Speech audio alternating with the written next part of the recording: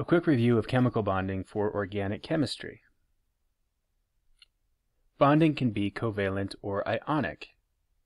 And whether you get a covalent or an ionic bond depends on the types of atoms involved in the bond. If you have a nonmetal bonding with a nonmetal, both of these atoms have high electronegativity, meaning neither one wants to give up its electrons. So what they can do is they can share electrons. There's a small difference in electronegativity, right? So a low delta En, which means we get electron sharing. And one shared pair of electrons constitutes a covalent bond. For ionic bond, however, we typically have a metal with a nonmetal.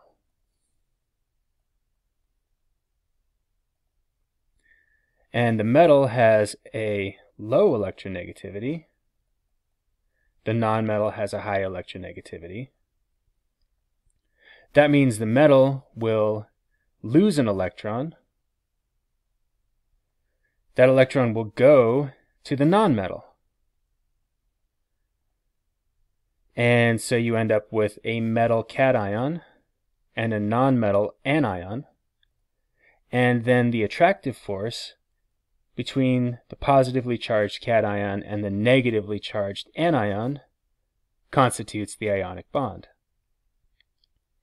And then, of course, this isn't really a binary thing. There actually is a whole range. In the middle, we have what's called polar covalent bonds,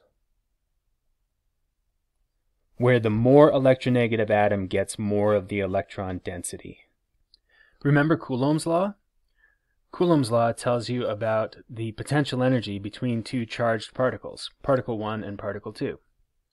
So, K is a constant, Q1 is the charge on particle 1, Q2 is the charge on particle 2, and R is the distance between them. If Q1 has a positive sign and Q2 has a negative sign, then you end up with a negative potential energy. So this means that the closer together a positively charged particle is with a negatively charged particle, the lower the energy, and that constitutes an attractive force.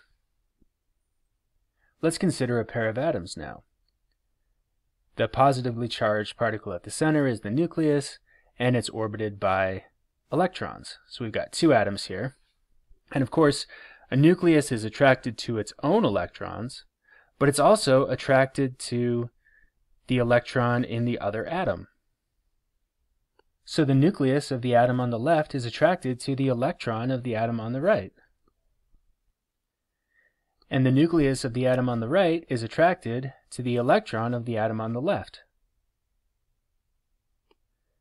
This graph shows what happens when you take two hydrogen atoms and you start bringing them closer and closer together to get a hydrogen molecule. On the far right, we're at effectively infinite distance, where the two hydrogen atoms are not attracted to each other, and hence their energy is zero via Coulomb's law. As you bring them closer and closer together, electron nuclear attraction starts to lower the energy.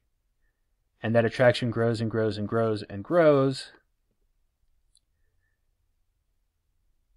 as you bring the nucleus of one atom closer to the electron of the other.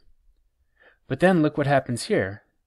The potential energy starts rocketing up if you get the nuclei too close.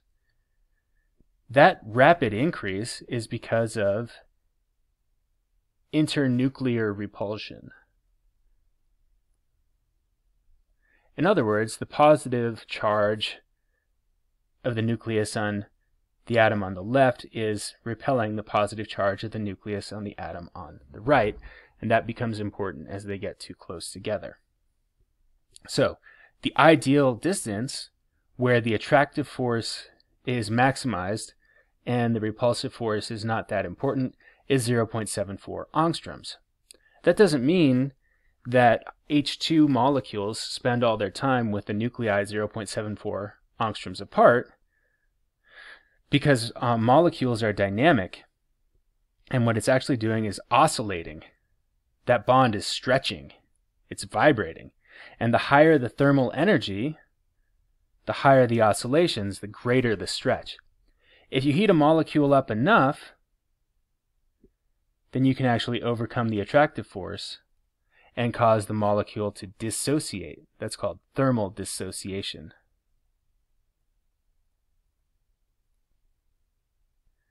Nonetheless, that 0.74 angstrom value, that is the average bond length for an HH bond. Now, not all covalent bonds are created equal. An HH bond is very short because the two atomic orbitals that go into creating it are 1s orbitals with small atomic radii. So you've got a 0.74 angstrom bond length, and hence a very strong bond. Shorter bonds are stronger at 436 kilojoules per mole.